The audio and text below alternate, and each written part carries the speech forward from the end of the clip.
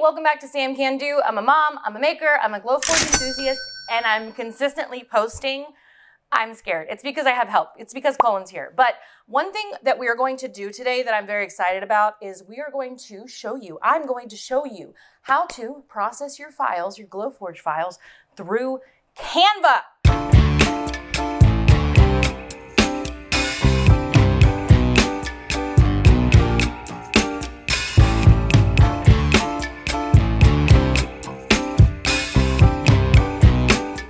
Now, if you don't know what Canva is like Adobe Illustrator, Photoshop for Dummies. There's tons of templates, there's lots of things, and I'm gonna show you how I made this little sign. Here, Colin put a video of the sign on Canva and then just exported it as an SVG, which is the file type that you need. And it didn't keep, if you've ever used Adobe Illustrator before, sometimes when you export files that have text in them, it'll say linked file. But as you can see, I just pulled up an image, I created the sign that I wanted, and then I split it up into 3 different pages by duplicating that first page. And the reason I did that is so that I would have one that's a demo that's just showing me visually what I'm wanting to see, and then every single step or every single cut piece or piece of acrylic that I was gonna put in my Glowforge, I made a page for that. So once I had my demo page, I had this sign is very simple. It is 3 different cut parts. It's the main piece that has the cutout letters and the little inserts for like the O and the P. Oh, my phone just went off, sorry.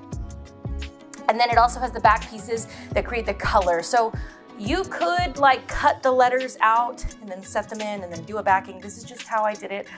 You could do it a lot of different ways, okay? We just cut out 2 different colors and then hot glued it on. Okay, so the first page is demo, the second page is the black piece, and then what I did is took out the background, I took out the fill, and I gave it a border, so using the shapes on Canva of 1, the smallest border possible because we really just want a path. And then when I ended up putting the text in, I did the same thing. I go to the effects on text, and then I changed it to hollow, and I changed the thickness to 1. So you can have it all set up with a 1 pixel path, and then I exported that as an SVG. Now, the same things with the backing. I created squares with the shapes tool inside of Canva, and if you don't know how to use Canva, it is very simple. I'm sure there's tutorials out there, but it is a drag and drop.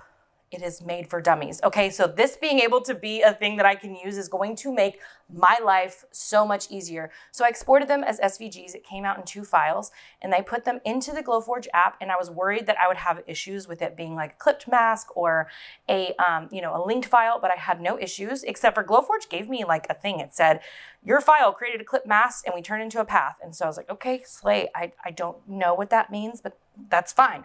I cut all of my acrylic on my personal favorite setting, which is acrylic stubborn. It's one that I made. I believe it's a 130 speed, full power, and it does 2 passes because I hate wasting acrylic. And when you think you cut through and you've only cut through halfway, I just don't have time for that.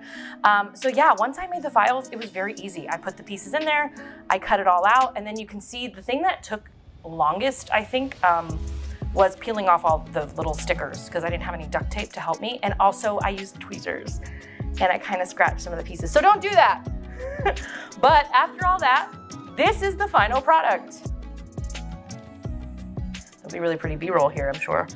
I'm really happy with how it came out, and actually I decided to make 2 because I am going to give away the second one, and if you're interested in the giveaway details, they're going to be down below. But this one is going to be given to one of you amazing people. I don't know why I'm holding it because like it's here, right here in my brain. There's B-roll and I literally just held it up in my head. Oh my God, I'm losing it. I'm losing my mind. I don't know if it's real or fake anymore, but one of you people are getting this sign. So if you're interested in it, let us know. If you've made it this far in the video, comment down below. Let me think of something.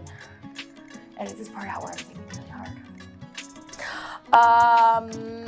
I've done this so many times that I just can't think of an emoji that doesn't feel super weird and cringy.